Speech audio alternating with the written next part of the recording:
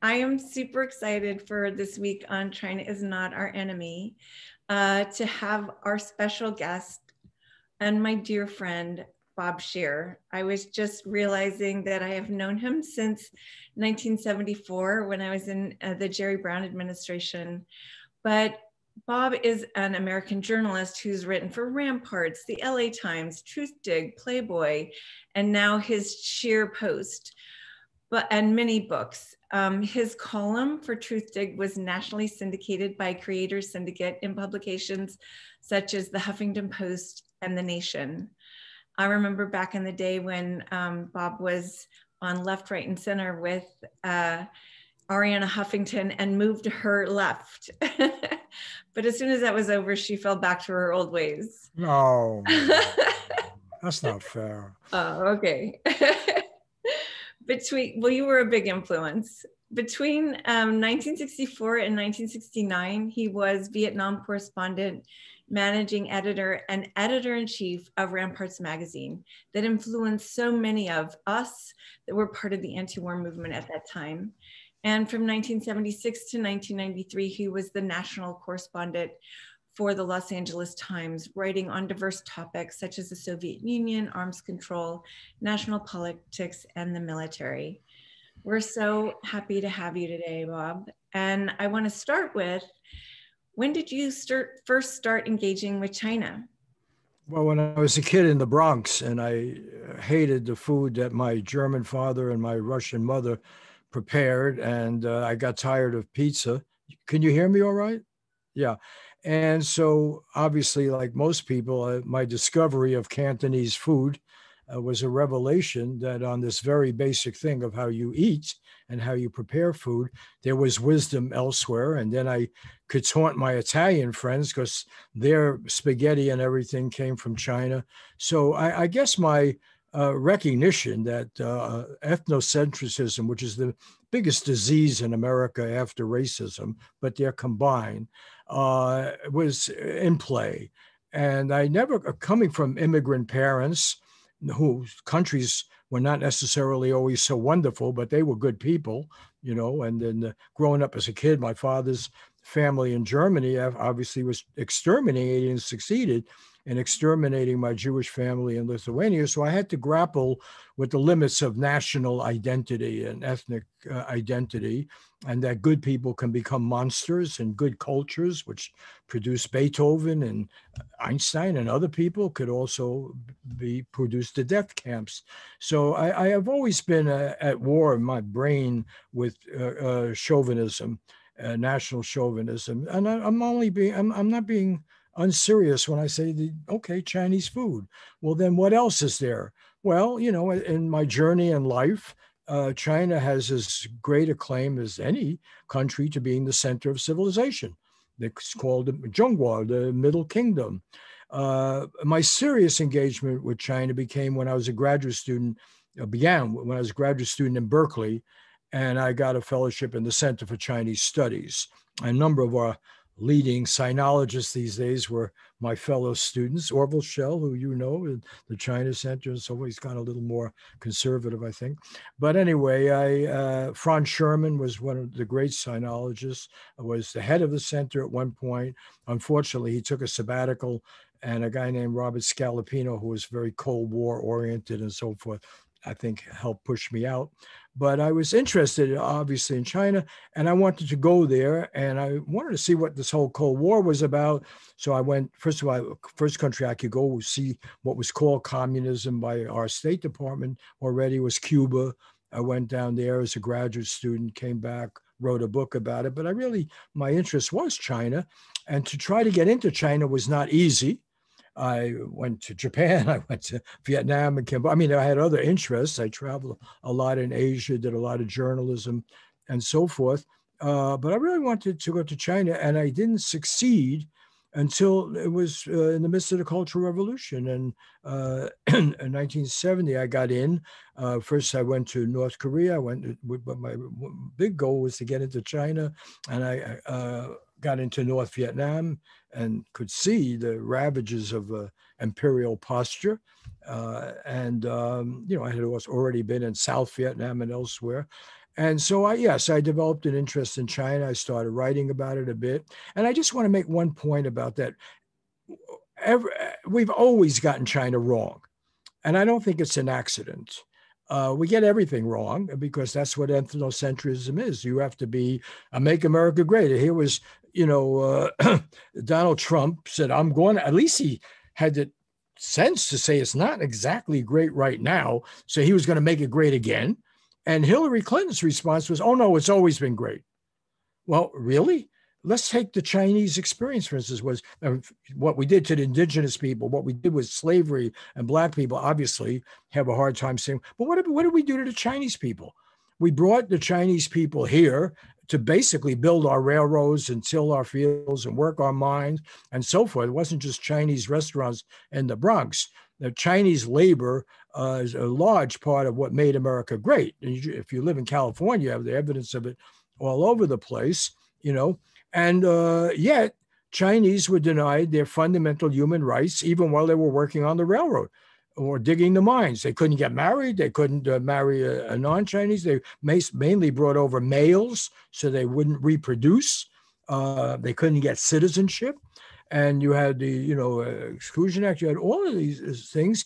And, in fact, the basic rights of even to apply for citizenship, really, and the basic right even to get married only got codified at World War II when China was our ally. We felt it was perfectly normal to put Japanese Americans into a concentration camp because they were the enemy, but we really put them in the concentration camp because they were not white and they were what we called yellow.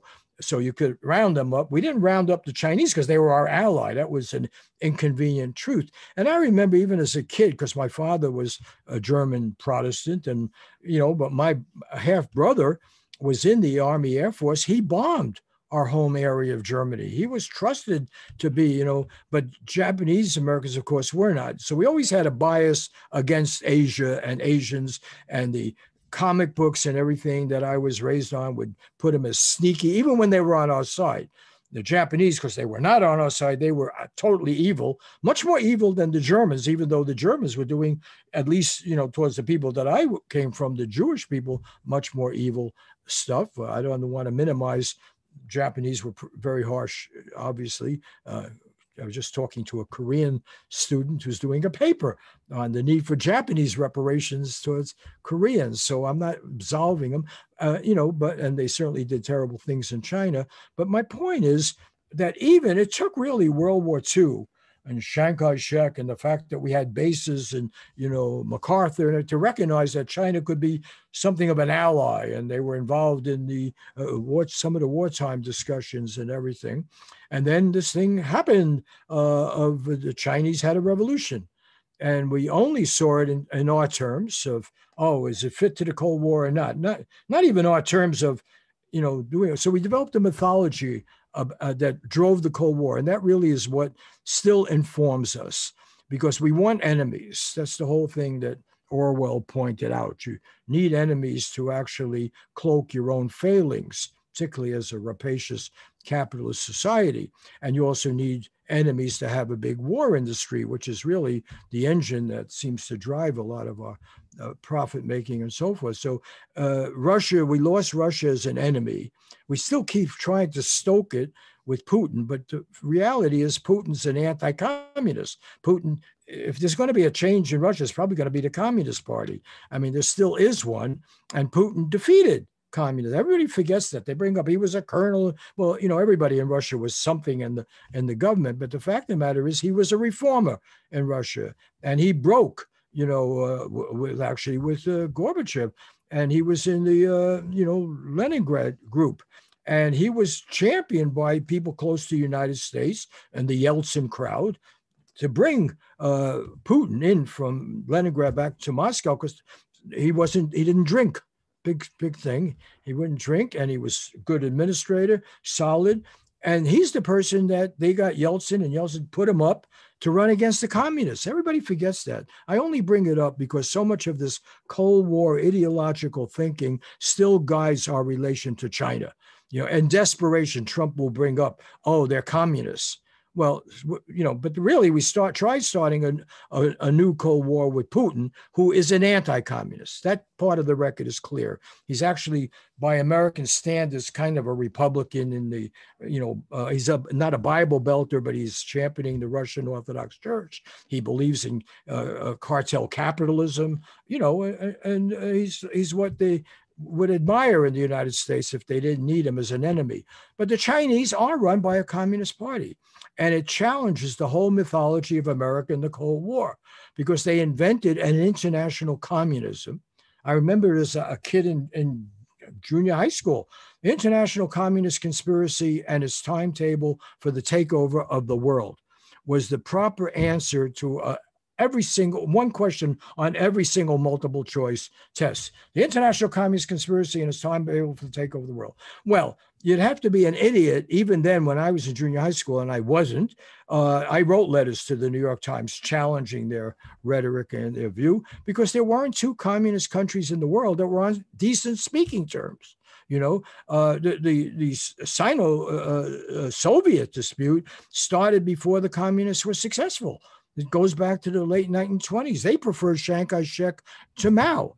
I mean, the fake news about China is so long lasting and you can expose it. I mean, you don't have to be particularly brilliant or know a lot. You say, wait a minute, just look at what happened when Mao went to Moscow, and you read Khrushchev's memoirs and you read they were racist, the Russians towards the Chinese. They didn't think, oh, so we're communists. Big deal, you're a communist. Communism was always nationalist, always national. It wasn't for working class people, maybe in the streets of Paris, or even Manhattan. They wanted some solidarity of people, working people. But once it got a nation state and people seizing power in a nation state, the international solidarity becomes a distant concern. Okay. And I know I was in communist North Vietnam. I was in communist North Korea. I was in what we call communist Cuba. I was in communist Russia many times as a journalist. And so I saw it. You couldn't even go from one border across a border without these guys giving each other the elbow. There was no love lost, between North Korea, for instance, and China, even though China's their only trading partner or something. But I crossed that border, and their body language just reeked of contempt, and they were all nationalists. Anybody wants to think about North Korea as anything other than some kind of fanciful nationalism, and China's always been driven by nationalism, national pride, the Han majority, and so yes, I'm suspicious of nationalism. I think it can be quite dangerous and limited, but the really big error about China is to deny that communism in China is a national movement, and that's why it really has a lot of strength. Because when push comes to shove, they don't go conquering countries that they don't have a need to conquer. They're really quite conservative in the sense of their expansion. They're fighting stupidly over some islands with another communist country. Look, we fought the whole Vietnam War on the idea we were really fighting against China, right? That was the idea. Because obviously Vietnam was too small, had no military, couldn't fly. They say, if we don't stop them there, we'll have to stop them in San Diego. Well, how were the Vietnamese? Didn't that start with Korea? Weren't we actually fighting? Absolutely. Yeah, You can make the point or I'll make it, but it's so obviously true. We didn't give a damn about what happened in Korea, its division and what happened. We didn't care a damn about what happened in Vietnam. This was all... We first went into Vietnam because it was a favor to the French imperialists who want to get back, Bob, but it fit into a Cold War thing because Ho Chi Minh, who Eisenhower even recognized clearly, had what he said in his book, Mandate for Change, support of 80% of the people and was the national hero because he'd fought the French. And he, by the way, was just like the Chinese communist, was on the American side during World War II, helped rescue pilots who were down, it was our go-to guy, Ho Chi Minh, just as Mao was. We trusted him more than Chiang Kai-shek. But the fact of the matter is we play with people's lives because we use ideology, we rewrite history, we lie with impunity when it's convenient. And it's always convenient because how otherwise can you justify your imperial presence everywhere? You have to have some human rights coding and everything for it. But in China, it wasn't a fit any more than in Vietnam. But the irony is, we sacrificed millions of Indo-Chinese people. You know, McNamara once said 3 million. A more accurate figure by this time is probably 5-6 million people in, you know, in Laos, Cambodia, Vietnam, and all in the name of stopping international communism. Because, I mean, I asked the question, I used to always ask these people, what do you mean if you don't stop them there, you'll have to stop in San Diego? How do they get to San Diego?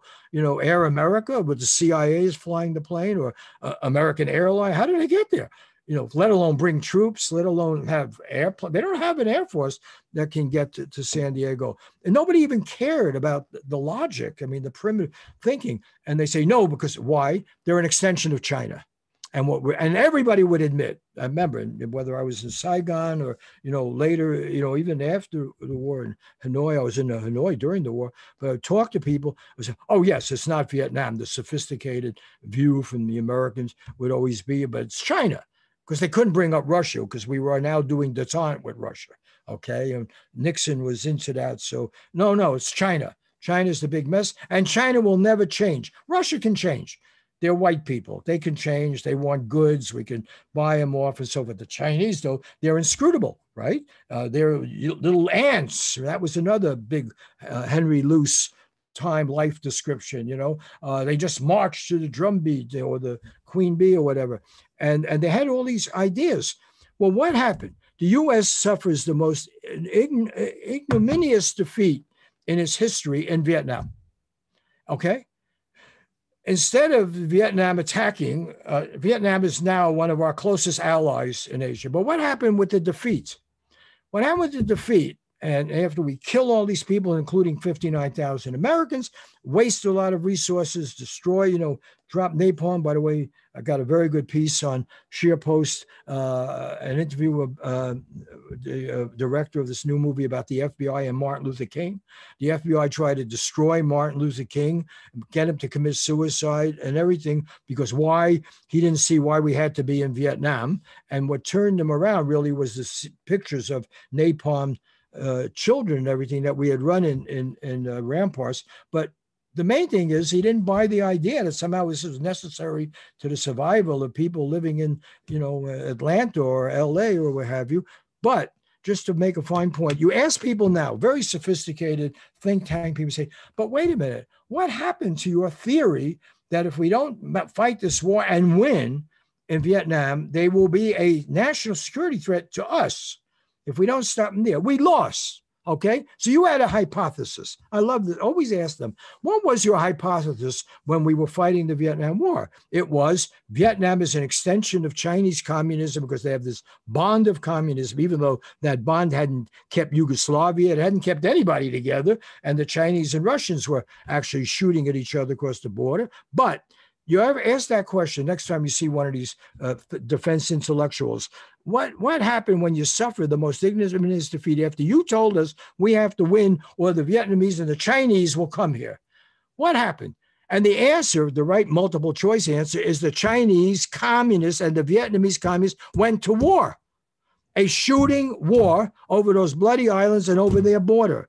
Okay, a shooting war. They didn't shoot Americans. They didn't shoot the French. They didn't shoot anybody. They shooting at the Chinese and Vietnamese communists, and they are still hostile. So when people say, let's stop doing business in China, you know, they don't say, oh, Apple should move because the Chinese don't allow unions that are aggressive, or Apple should move because Chinese workers are not paid a good minimum wage or don't have a good health policy. There are a lot of criticisms you can make of China, okay? As I think Apple should be on the side of saying, no, there should be independent, aggressive unions in China, and they should have a high minimum wage, and they should not exploit young women from the villages making your little iPhone. But when people say, stop doing a business in China, they say, take it to Vietnam. We can find more docile workforce there. That's the whole thing. No one says we're going to have better human rights and so forth. So it's the ultimate hypocrisy. We don't care at all about the quality of the life of ordinary people. It is the factory floor world. And what we saw here Donald Trump tries to blame China for this virus. No mention, by the way, the greatest pandemic that we've had in modern society started in Kansas, the pandemic of 1918, the other virus pandemic. No one calls it the Kansas pandemic. It starts at spread by American military troops at a Kansas, Fort Riley, and it spread to the world. And because Wilson has to lie, fake news to the American people, deny we even have a pandemic, and then we spread it to the whole world. And, what, 50 to 100 million people die, but no one, very few people really call them out on the chauvinism of the China virus. Also, how many people do you run into now and say, oh, thank God for the Chinese communists. They are feeding us. They are all my clothes, everything I'm wearing, every mic I'm using, the screen I'm talking to, all made in China. Where the hell would I have been in this pandemic if not for the Chinese communists? Nobody wants to say that, I order it on Amazon, good American company, and but where's it coming from, right? Amazon, of course, not paying its workers what they should be paying, setting a lousy example for the rest of the world. But nonetheless, in this pandemic where I am teaching, paying my taxes, earning a living, trying to keep it together, support a large extended family, I'm doing it because I could order a great new microphone here, great new lights, great, all this stuff, including everything I'm wearing from China, and there was some guy made a very good documentary once, Try to Have a Christmas Without China. So no one has the decency to say, look, they may have their problems and I can criticize them, and there's things to criticize in every society, but no one has to say that the Chinese were most successful in controlling it, whatever they did wrong. And yes, every government in the world will lie about threats to their security and who screwed up. They all lie. I was in Chernobyl, okay, 1 year after that, and I saw all that lying. I know every government in the world lies with impunity to make themselves look good. So yes, the Chinese did not handle the first outbreak the way, but why is Wuhan now functioning? Why is China back to business? My students from China, because I have them in my class at USC, we have 6,200 students from China. Well, most of them have gone home. They think it's safer than being in Los Angeles, where we're in the eye of the virus storm. Okay, so my students, they're going out to restaurants in Shanghai. They're functioning. Their life is back. They contained it, basically. Why doesn't anybody say, hey, maybe we can learn from them? Maybe they use cell phones in a way to help you monitor this illness. Maybe they were earlier to adopt masks. Maybe there are some positive things about their society. That would be the basis of wisdom, whatever you're talking about. Okay.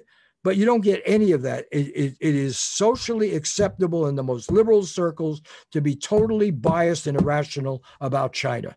Okay. And it's a very dangerous view to have. Wow.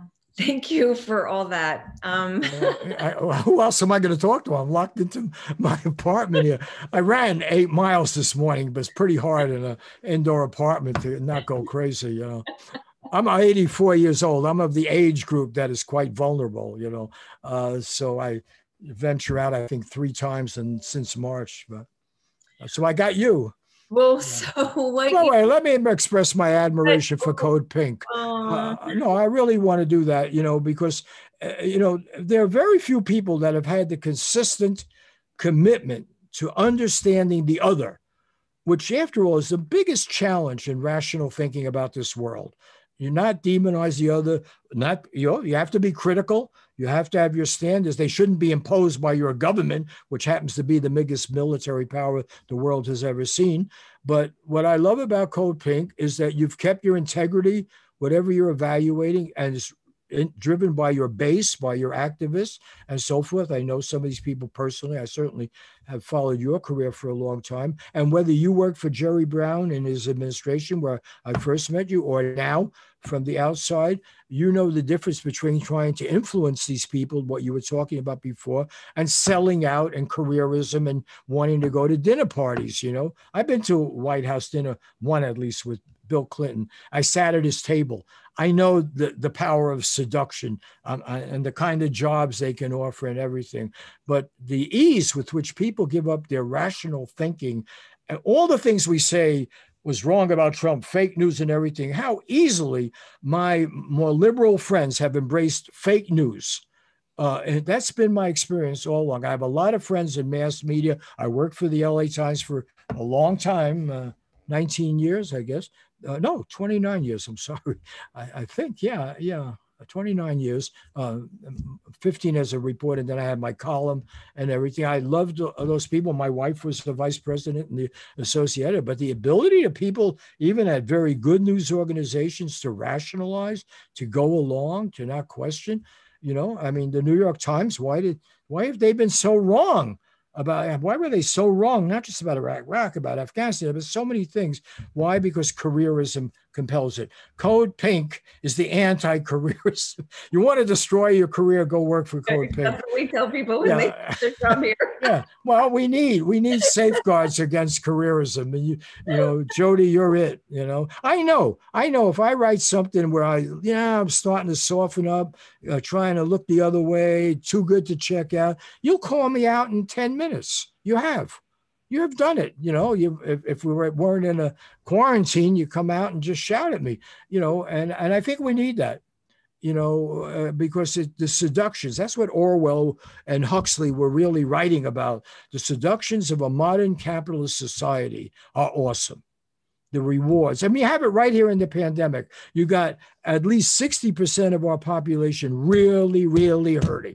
Then it's going to take them 10 years, if ever, to get back to this. Happened with the Great Recession, but and then you have your top, 1 or 2% baking out like the worst bandits in human history. Okay. No kings could ever do it that well. But then you got that other group of people that we often hang out with, that, they are from the top 3 down to maybe even the top 20%, or I don't know what, 25%.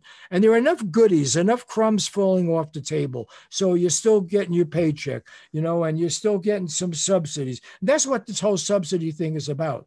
It wasn't anything about helping the people cleaning those other people's houses, or working in these grocery stores or anything else. It was all about how do we keep, our people from going crazy, our people. And our people at most is 30% of the population.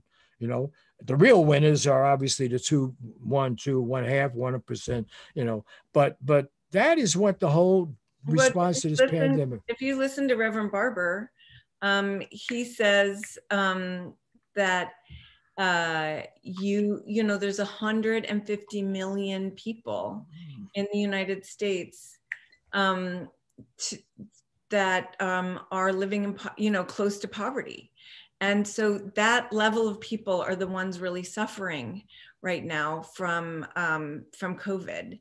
But I want to ask you. Let me just tell you, by the way. Okay, go ahead. No, I mean, I want to tell you this because I know this personally. It happens through intermarriage and everything that I'm connected with our Latinx population here. And it is really tragic because these are the people who still have to make some money. They're cut off from the normal supply chain. And it is really frightening what was happening to these people is almost not commented on. And I'm not talking just about a question of citizenship. I mean, I'm talking about people who, and in those states, all right, there was a $600 bonus.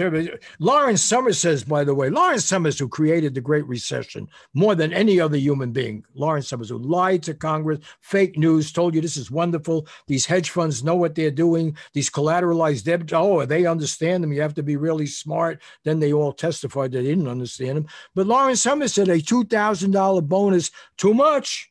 What's the justification for it? Can you imagine this guy got $6.5 million from the D. Shaw hedge fund, while he was supposed to be advising politicians, and they'll get spoiled on 2,000. They won't want to go back to work. So that's why we lost the 600. Now we're coming back with 300 to supplement unemployment. Meanwhile, we find our state agency here, California, gave away 25 billion or something to people who were not deserving, but who knew how to scam the system. I mean, it's really okay. Enough. Well, now I've dominated the conversation. I'll be accused of being a credible sexist pig, but I'll sit here as long as you want and I'll shut up. Well, I wanted to ask you, you talked about the span for which you've been looking at China and all these things that have happened. What have you seen change? Because both on China and also you know, with this campaign, China is not our enemy, what we're finding is that people are so clueless about China still. And that, you know, we have a campaign where PBS just censored a show about how China took everyone out of poverty. And it's a factual show. Has it always been this frightening? Has China always been this censored? What has created so much disinformation and as you spoke about earlier, the ugly racism? Greed. Greed. Look, come on. These people know better.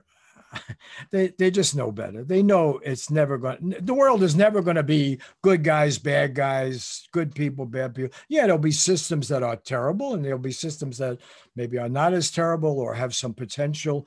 But this kind of fantasy about history and the capacity of people, that's really at the issue here. The capacity of people to make their own history.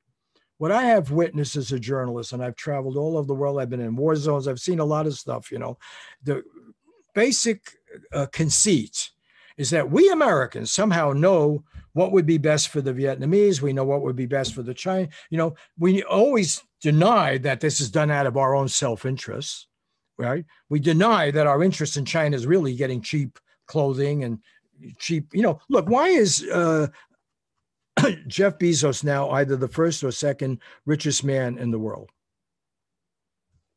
All you people listening to this, why?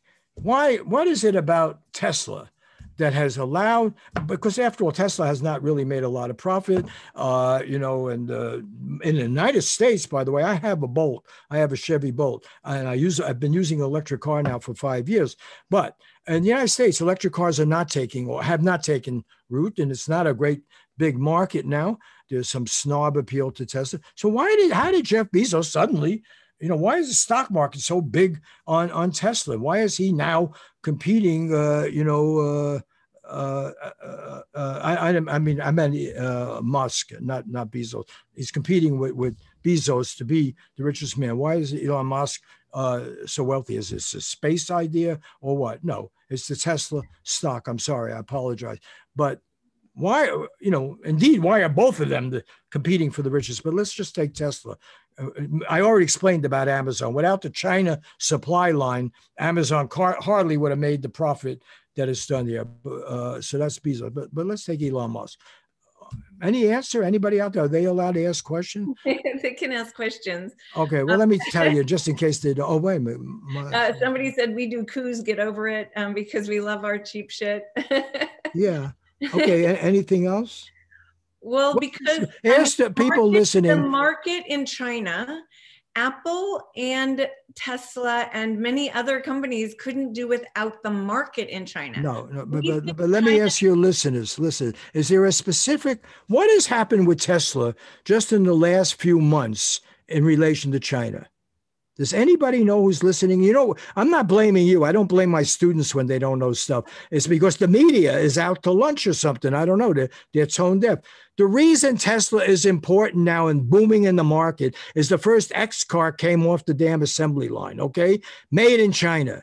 The biggest market for electric cars by far is the Chinese market. Why? Because you can't breathe in Beijing for 4 or 5 months of the year, okay? The fact of the matter is, you know, they're at least come to their senses. I think, by the way, the point you made earlier, China does have a big victory. Everybody wanted them to have the fewer. When I was in graduate school in the Center for Chinese Studies, you know, they had between 400 and 500 million people, probably more closer to 400 million people. And the conventional wisdom is China could never develop.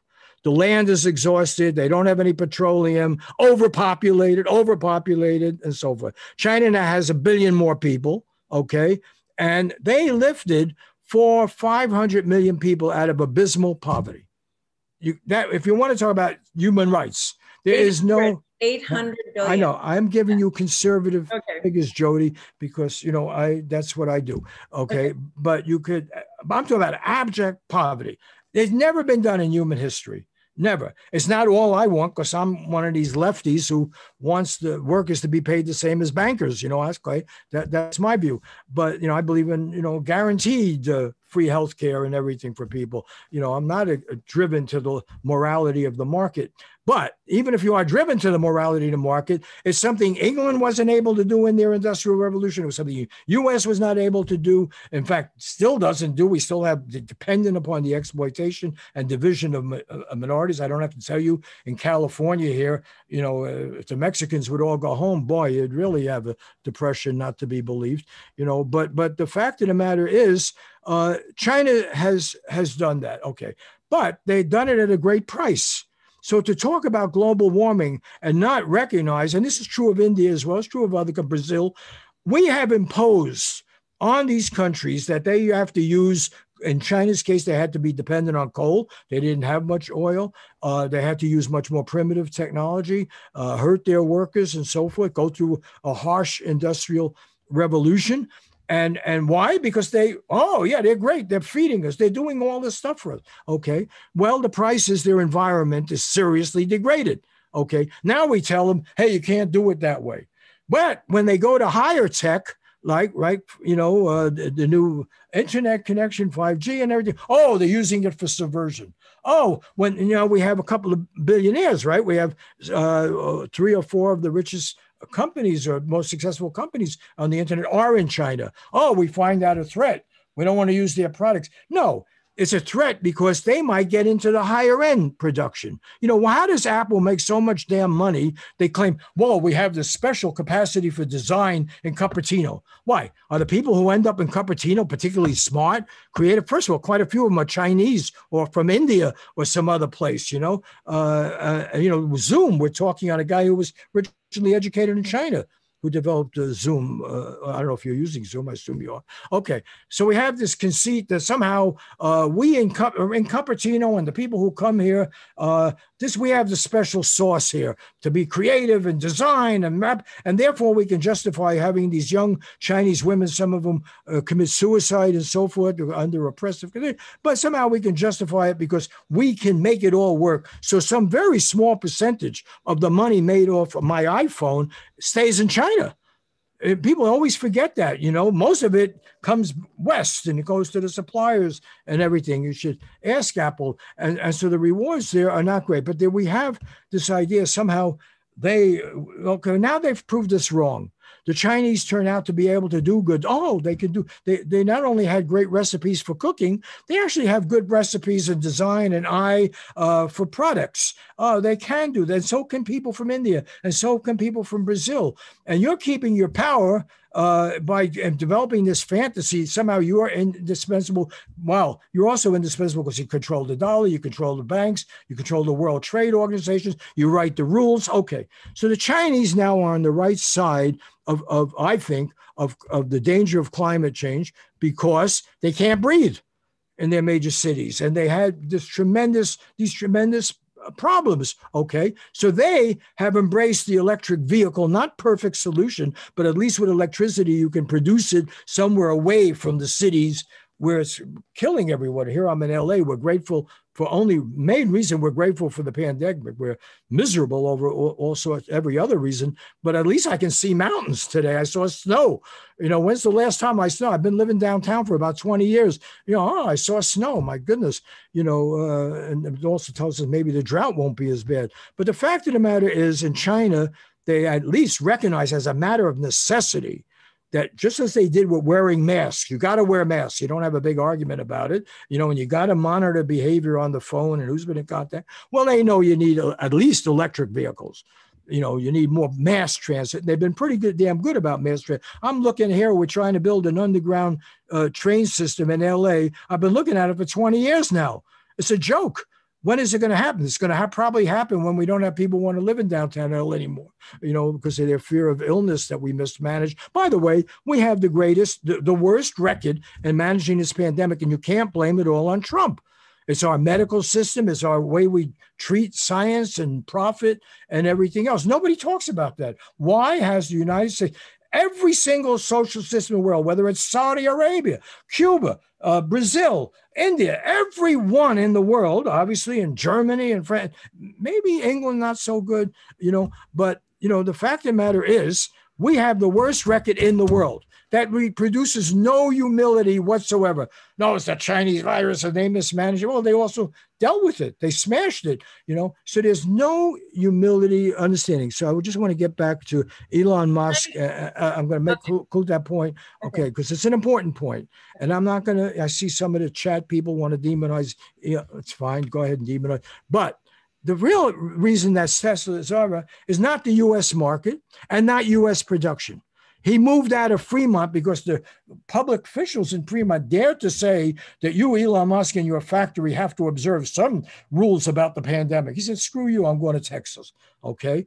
And that's what he's doing. But he ain't going to make the cars in Texas. He's making them in China. Okay. And other places like it, but mostly China. And he's making it for the Chinese market. And that's why he's now either the first or second richest person in the world. Okay.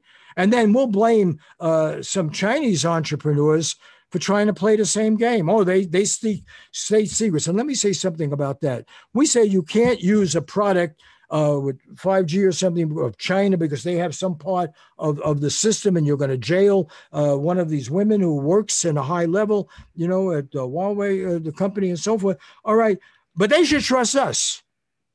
Now, after Snowden, for God's sake, why anybody in the world should trust a product that had anyway made in the United States or designed in the United States when Apple has admitted that our intelligence agencies, forced the back door and trapped their data and cut into the cables of Google, for example, under the ocean and did everything to destroy the authority and respect for the capitalist system. Because if capitalism should mean anything, if we evoke somebody like Adam Smith, who hated monopoly capitalism, that was what he was writing about. But nonetheless, if it has any virtue, it should be that the private sector has autonomy and that government has some limit. Okay. Well, we have set an example. How dare we talk about, and attack Julian Assange, attack Snowden for revealing this truth that the major invaders of privacy in the world, the major connecting of this invasion of privacy to surveillance,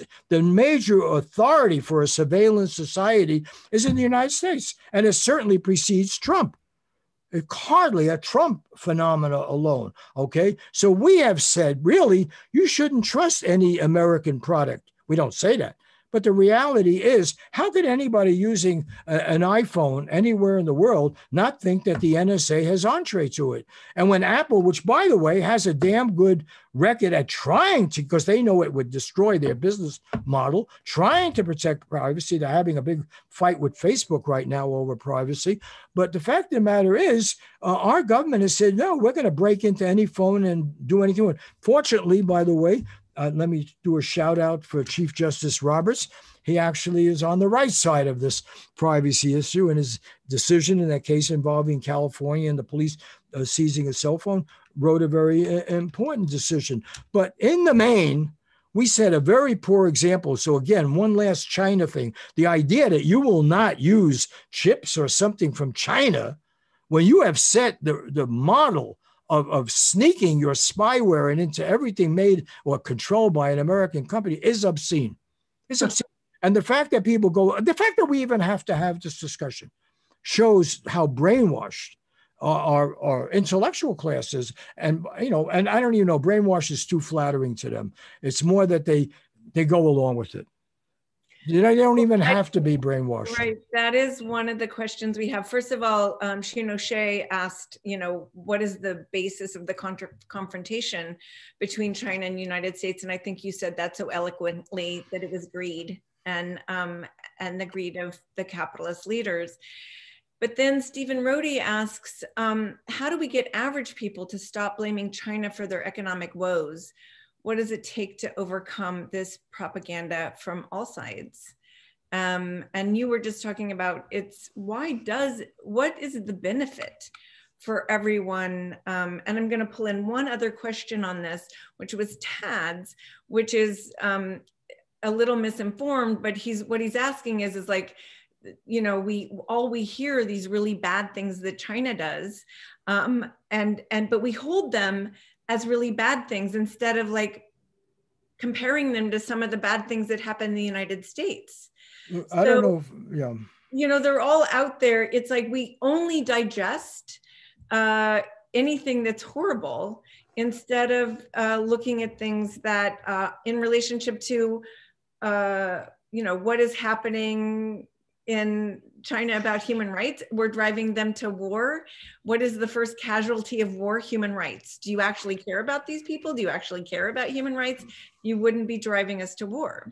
Yeah. Was your first questioner the same person who has been very active in supporting the ACLU in LA? Stephen Rhodey? Yes? I think that's a different Stephen Rhodey. Different. Okay. But I'm glad, I wanted to just bring up the ACLU. Okay. I am a fanatic for individual freedom. I believe the ACLU was right when it said you should defend the rights of people who are called Nazis to march in Skokie.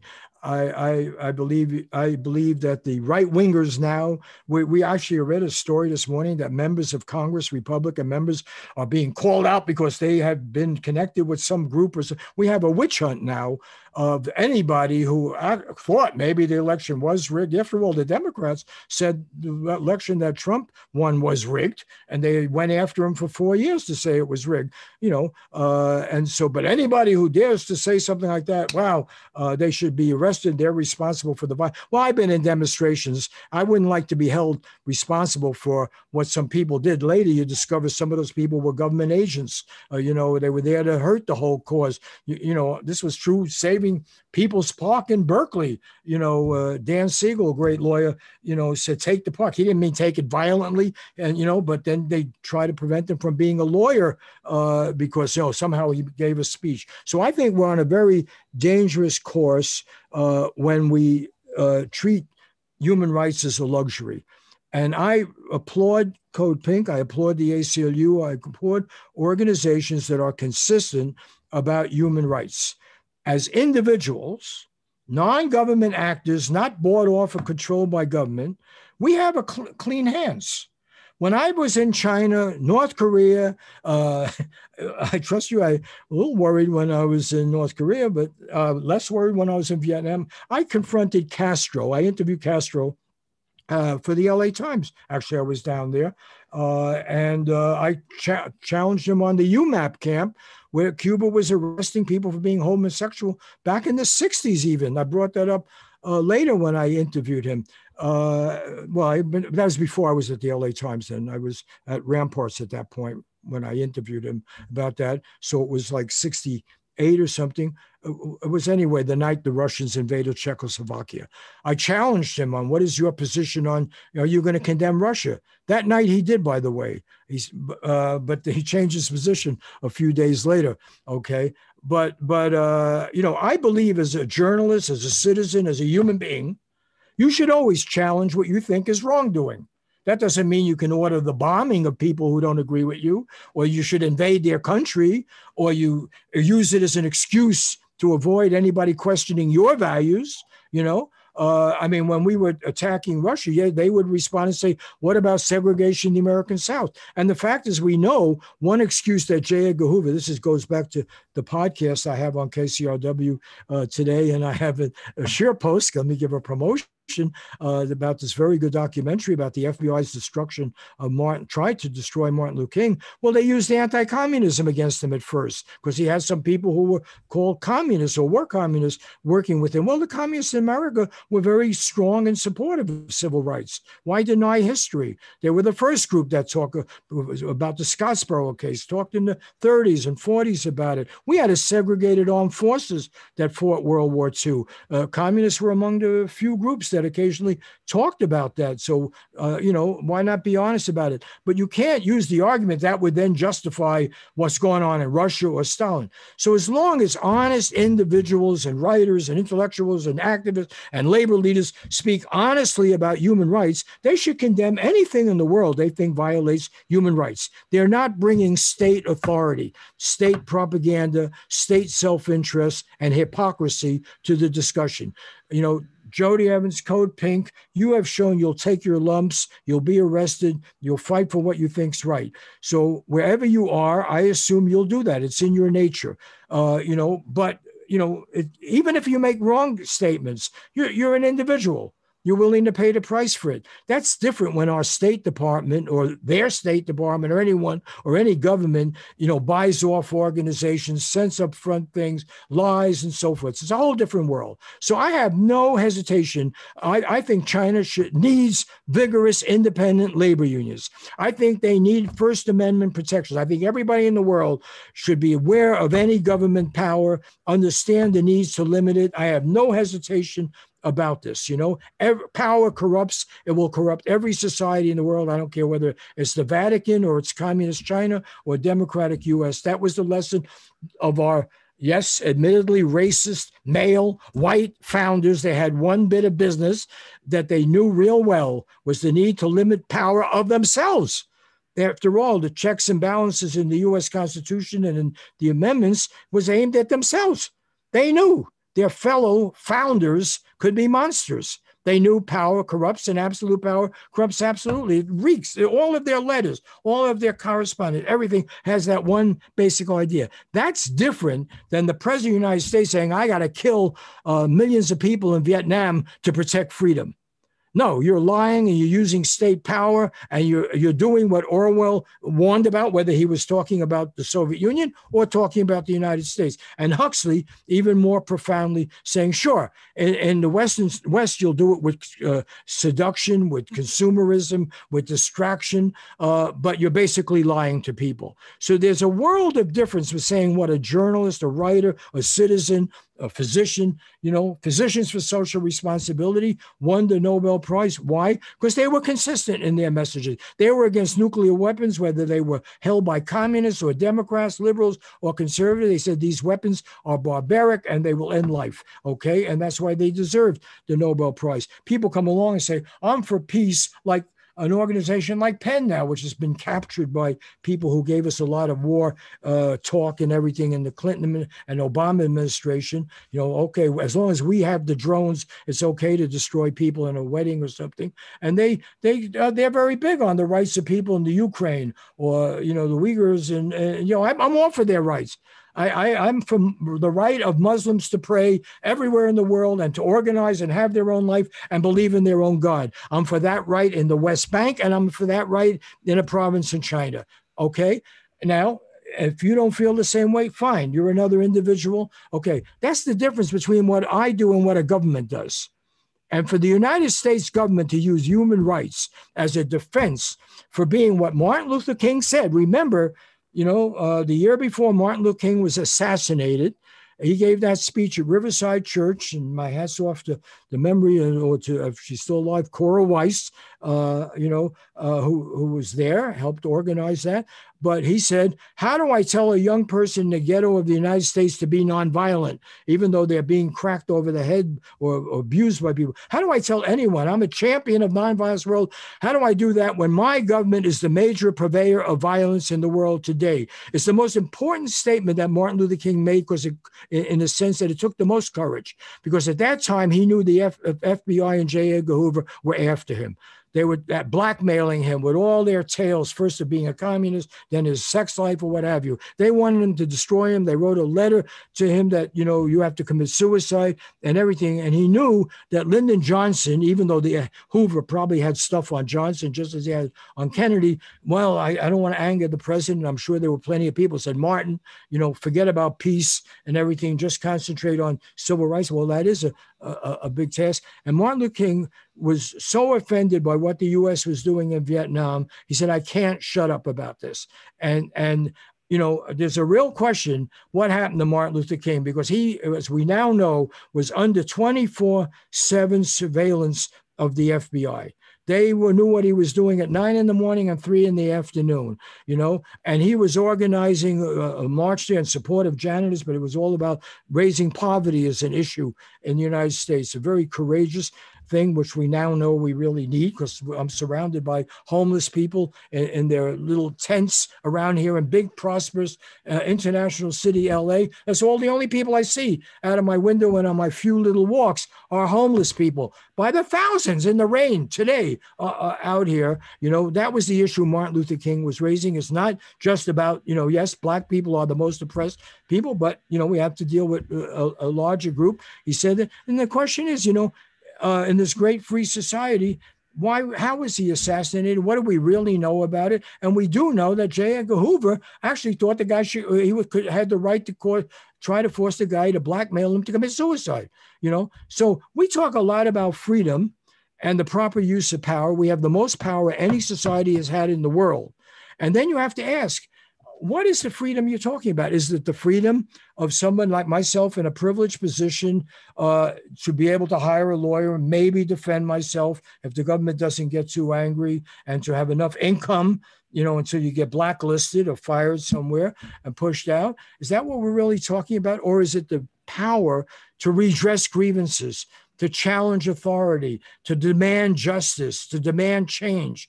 And I make a prediction, by the way, what's being done to the right wing in America, and some of those people do scare me, is going to be done to Black Lives Matter, because they've now got license. Oh, yeah, wait a minute. There was a riot. There was a mob action. There was this. We can go after all of you now.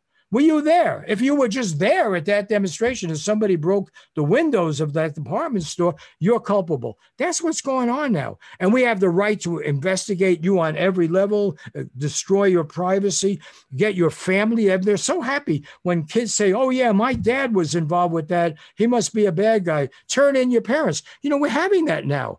I see these news stories. Oh, he was revealed to be interested in that because his nephew or his son talked about it. And we think that's great. Well, we didn't think it was great when it's done in other places like the Soviet Union, or Germany or something. So we got to be really careful what's happening now. And what's happening is taking American self-righteousness once again to the extreme. We are the city on the hill. We are wonderful. And anybody who's angry with us, including our own citizens, there's something, what did Hillary Clinton call them? The deplorables. Anybody who supported Trump must be a deplorable, must be a racist, must be sick in the head. Well, what were there, 74 or 75, 6? I forgot, I lost track. That voted for him despite everything. Are they all deplorables? Are they all sick in the head? And so there's a conceit in this country that is quite dangerous, that goes to the heart of the issue about China. Despite China, Middle Kingdom actually could make a better claim than just about anybody else to be at the center of human civilization and human history, whatever that means. They certainly have had a storied and come on, Cambodia, which we thought we could bomb back to the Middle Ages. Everybody forgets, man, Cambodia had a developed dike system and system of agriculture and everything, engineering, when we were living in the most primitive, I'm not putting down indigenous people, but their skill set was not at the level of the Cambodian peasants in hundreds of years before. So, that arrogance that drives our current China, that how dare we? Yes, as individuals, even as a society, we want to be consistent and blast people, other governments, for their violation of human rights. Yes. But if you're going to blast them for how the Chinese, if our government is going to blast the Chinese for how they treat Muslims, how the hell do we treat Muslims? What did we do after 9/11? We made every Muslim in this country have a sign on him like I'm an enemy. We rounded people. What do we do? Do we care about Muslims if they happen to live in the West Bank? We've killed over 1 million of them in the Middle East. Yeah. No, I mean, this is the point. If you want to claim, I mean, there's a time, maybe Sweden at some point or India at a certain point where they say, we're going to try, I forget, we had the 5 Continents Alliance and, Olof Palme and so forth. There have been countries that have actually tried to identify with an objective, neutral, open, honest position on human rights, but no major country. They're all hypocrites, and then it's dangerous when you happen to live in the most powerful country the human race has ever seen. Rhetoric matters, because you will then go from the point that you are virtuous and they are evil to killing them. And we have a really depressing record of killing people we have called monsters. So we want to let you go. Thank you so much for your You time. have one That more was minute. packed with so much great information. And You don't have one last minute?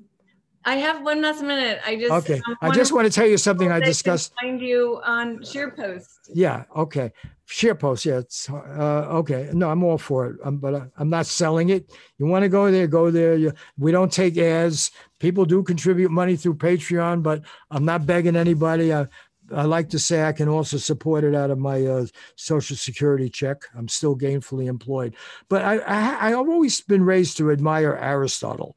And my students challenged me in my ethics class at USC a couple of weeks ago. They said, well, you don't bring up traditional, Aristotle and, ethics. And so I said, but that's the problem is every time I read Aristotle, I fall asleep. But I do begin with Aristotle. And before that, I begin with Confucius. After all, it's Confucius who gave us the golden rule. And there's a lot of wisdom in all of these philosophers. But I came across a quote. I'll admit, I actually read it in Wikipedia about advice that Aristotle had given Alexander, the great. First, he had been his teacher, and then he was his advisor. It's very brief, and I'll read it. He said to Alexander, he said, quote, "Be a leader to the Greeks and a despot to the barbarians. Look after the former, the Greeks, as after friends and relatives, and treat the latter, which is the barbarians, as if they're beasts or plants."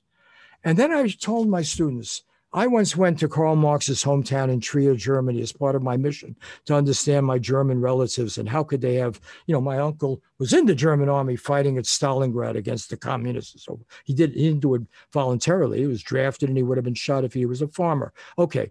But I sat in Trier where Marx had developed his whole idea of the dialectic and internationalism and so forth. And I sat on the furthest extension of the Roman Empire on some stones that he had played on as a child. And there's a little museum there that the Social Democrats maintain. And it occurred to me, at that point, the Romans defined the Germans as barbarians. And that's what the Greeks were doing to the Persians and to everyone else, the barbarians. That's what we've done with China. They're the barbarians. And we even did it when Chiang Kai-shek was there. We've done it with different, come on, we wanted them to be high on drugs and exploit them on narcotics and, rape their women. I mean, the whole thing, this whole imperial attitude is so contemptuous of the other. And if they happen to be white and they happen to speak have a common shared root of language or religion, we tend to be different. But that a man as profound as Aristotle would tell this emperor this very thing: treat the other, our own people, we treat as family and relatives. The other we treat as barbarians or plants, basically inhuman. That's what's gone on with China. We have always defined the Chinese and the Vietnamese and, go down the list, the Arabs and the list, and even, by the way, Jewish people who we turned away at Ellis Island when they're trying to get away from Germany, when we didn't quite swing in yet with that, and Jews who were discriminated in the United States. When I was growing up, or here in Los Angeles, your leading clubs wouldn't let Jews be members. And Richard Nixon couldn't sell his house to a Jew. He signed not only a racist covenant, but an anti-Semitic one. Okay, so, the demonization of the other has been a very important part of Anglo-Saxon history, including our own. And I just do think there's something insulting to the Chinese people that we should even be having this discussion. What right do we have to ask a question like, can we trust the Chinese? Or, do we have to intrude on their history?